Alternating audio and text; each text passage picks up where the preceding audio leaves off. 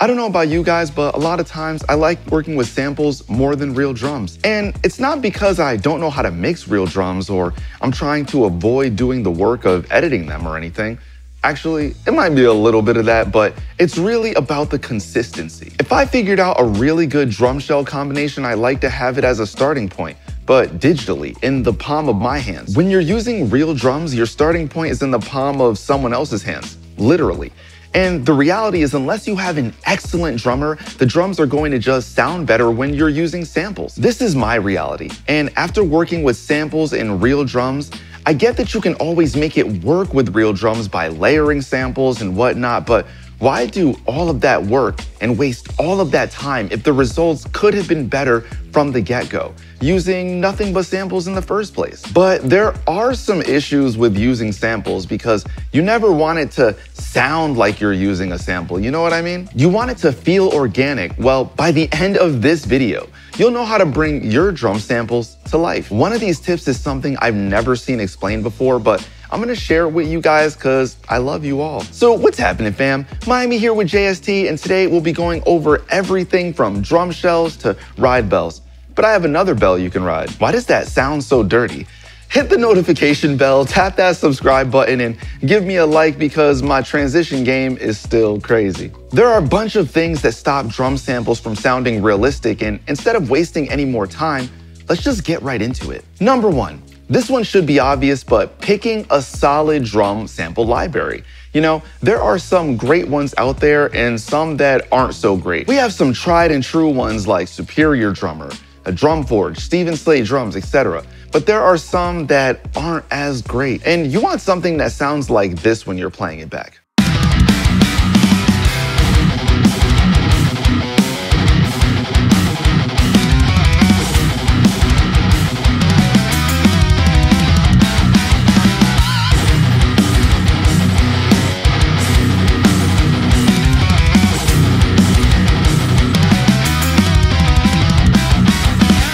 Here are some things you want to look out for when you're picking a drum library. Quality over quantity, at least a few amazing snare and kick options, round robin of hits per sample, multi-velocities, that's really important when you're doing your snare rolls, you know. And sometimes a signature artist that you trust wouldn't put their name on something that sucks. Look, you don't want to waste money on something because of the hype, so make sure you read into it, listen to examples, you know, ask your friends about their experiences. Next thing on the list, humanizing the MIDI. There's a thing we call a 127 job. That's what happens when you leave a drum MIDI at full velocity the entire time, and then don't take the needed time to program the drums in the way that a human would play it. The thing is, drummers aren't robots, you know, except Matt Greiner and Eloy Casagrande. When normal people hit a snare, it's not at the same exact velocity every time, so it shouldn't be that way when you're programming your drums either. Listen to the difference between this beat that was programmed tastefully versus the one that was a 127 job.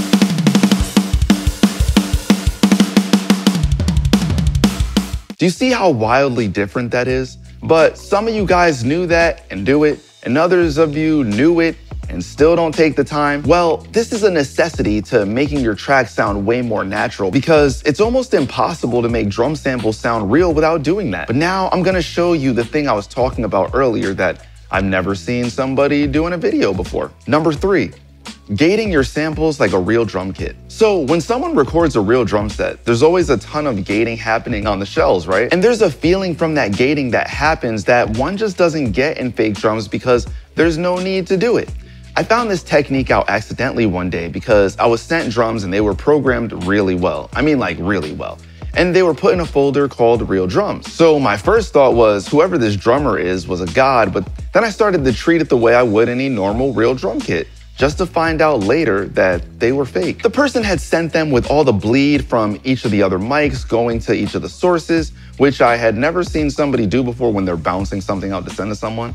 The results were that it just felt more realistic to me than usual. So the idea is to program the drums, Then allow the bleed from the other mics, if the plugin allows it, and gate it like a normal kit. Take a listen to the results.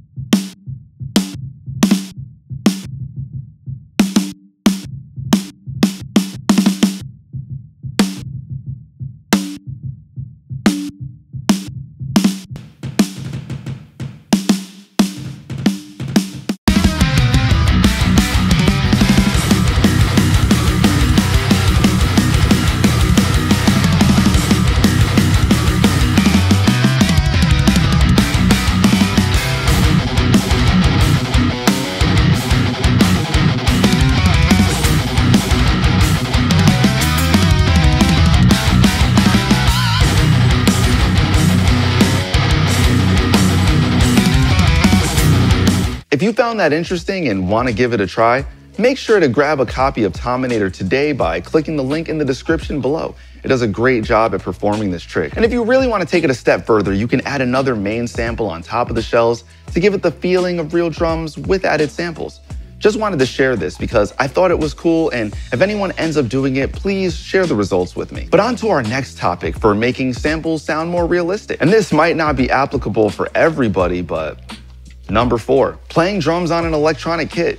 Now, yeah, there's an entry point to doing this one, right? Because it isn't right in front of you, or you're limited if you aren't a drummer. And yeah, this is more in the tracking stage, but if you can convince a drummer to record on a MIDI kit, then you'll be way far ahead when it comes to recording because you don't have to program fake drums. And the drummer will already be happy with it because they're the ones that played it.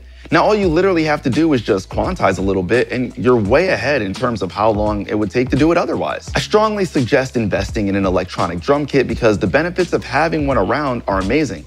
Just having one, I learned how to play drums a little bit better, and it actually helped me understand a drummer's mindset, if I'm keeping it real. You kind of start picking up why drummers do certain things. I remember when I used to program, I'd have a drummer hitting like 3 things at the same time and they'd be like, bro, I only have 2 hands. I feel them now though, and sitting behind a kit like that really has a lot of benefits. So let's go over all of these one more time. Picking a solid drum library, humanizing the MIDI, gating your samples like a real kit, and playing the drums on an electronic kit. Not everyone has the budget to record real drums. And even if they do, it doesn't mean the drums are going to come out sounding great. I think the more we come to accept the way audio is moving, the better off we're gonna be. The cost of recording drums is a lot, and having the right gear to do so is even more expensive.